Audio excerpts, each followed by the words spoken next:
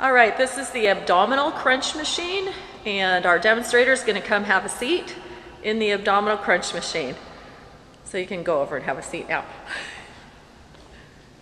All right, and he's going to set the seat so it feels about the right height, so he's bending in the middle.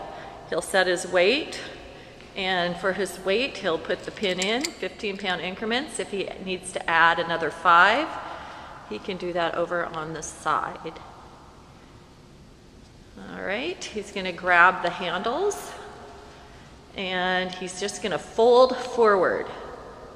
And as he does it, and slowly release, and as he folds forward, he's going to think about pulling his navel into his spine. So pulling his navel back. And you notice he's doing a little pause crunch right in the middle. That's excellent. Another way he could hold his arms would be to put his hands down and cross his arms in the front. Can you show us that? Cross it with your elbows up on the pads still. He can also cross his arms and crunch forward. One of the things he wants to make sure is he never lets the weights touch down. He owns them. Making sure he pulls his stomach in.